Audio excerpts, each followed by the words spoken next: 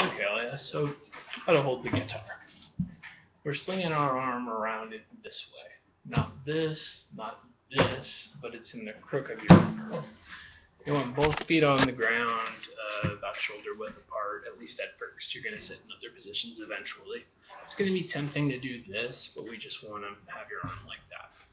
And we don't want the guitar to slip down here like this, which is a very normal tendency.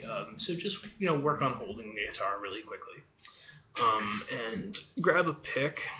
If I didn't give you one today, I'm sure you got one with your guitar. The way we hold the pick is like so, at right angles with our thumb, with about that much of it sticking out, so that when we strum, there it is. And like we talked about during the lesson, strumming is going to have somewhat of a wind up to it, so that we hit all the strings with equal velocity. So why don't you just try not letting the neck slip down there, and just, like I strum. I'm a person who strums. And, one moment.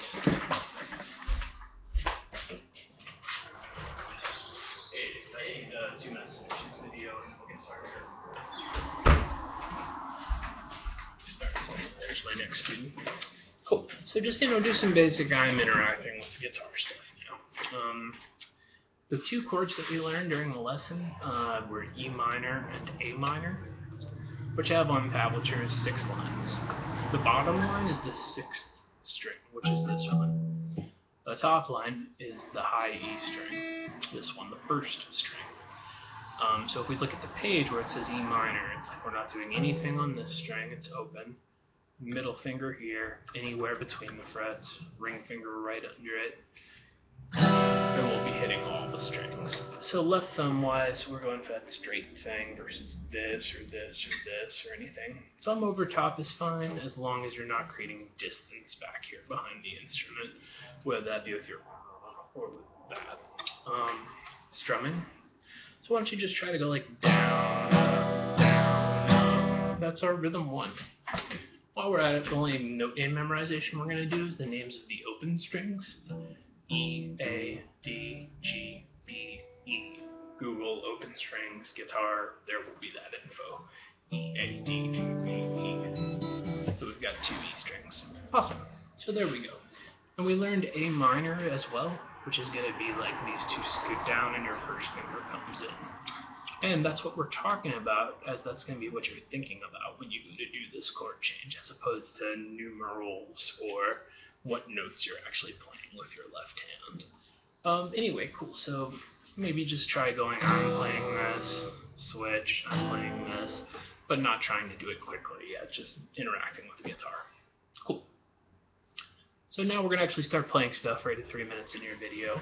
Our first rhythm is just getting used to strumming down. Stop and get good at that. Then if your hand gets tired, you can just do this. Rhythm 2, down, down, down, just chopping wood, downbeat, upbeat. 3rd rhythm is going to be half of 1, half of 2. Down, down, down, up, down. Now I want your process to be go for 1 good one, really consciously focused, pause. Go for 1 good one, really consciously focused, pause, and when it gets easy, then start trying to loop it, play it multiple times. And the rhythm that you played when you grabbed the guitar intuitively sounded like down. And we're going to do that by going down, down, up, down, up. So that was down, down, up, down. So we'll make the task you're going to do twice.